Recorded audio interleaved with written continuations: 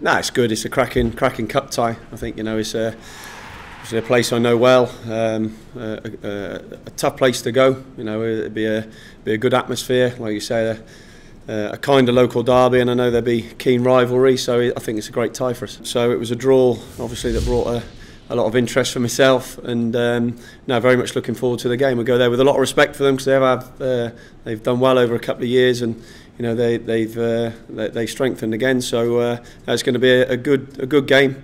It'd be a good challenge for us, but obviously one we'd be confident going there if we get to our level that we can win the tie and go through.